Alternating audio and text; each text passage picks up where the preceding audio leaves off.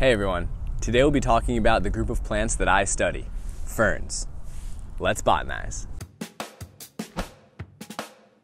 As we've said before, ferns are one of the 5 major lineages of land plants.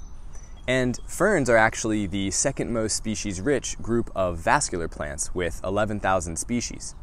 They are globally distributed and occur in a variety of different ecosystems, from the wettest rainforests to the driest deserts.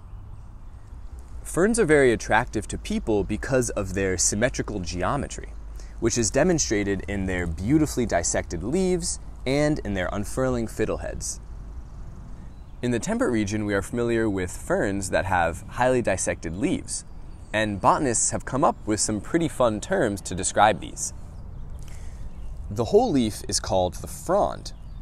Each leaflet is called a pinna.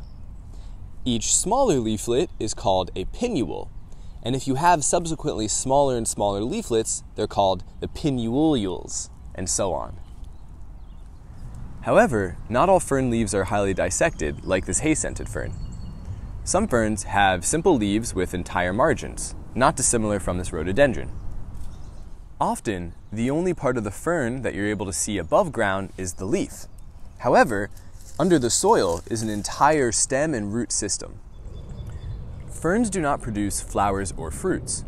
Rather, they produce free dispersing spores that are produced in spore packets called sporangia. These are always produced on the undersides of the leaves.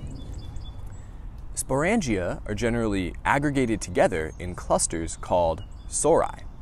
The arrangement of the sori in different species is taxonomically informative. Ferns are a really interesting lineage because based on the fossil record, we know that they originated over 375 million years ago.